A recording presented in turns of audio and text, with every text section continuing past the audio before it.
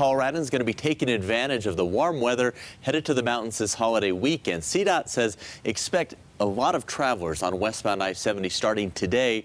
Now, a year ago today, nearly 30,000 cars passed through the Eisenhower Tunnel, but the major snowfall we've had is going to make for one major issue this Memorial Day. Many mountain passes are not open yet because they are buried in snow.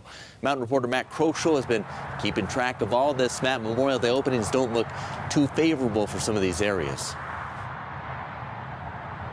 And Dom, you know, there's no snow on the ground really to speak of along the I-70 mountain corridor, although we're starting to see that traffic really pick up here. It's at the higher elevations where those mountain passes are located that it's a completely different story.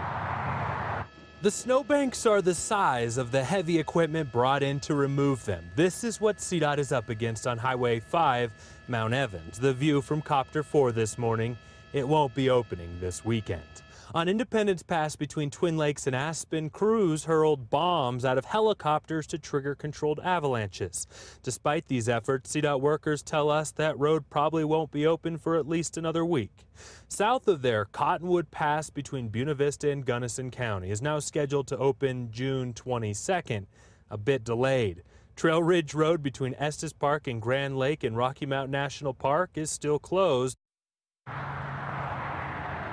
Guanella Pass, a crowd favorite there between Georgetown and Grant. It is open, so a bit of good news to report. We're live in Summit County. Matt Kroschel covering Colorado First. Thank you, Matt.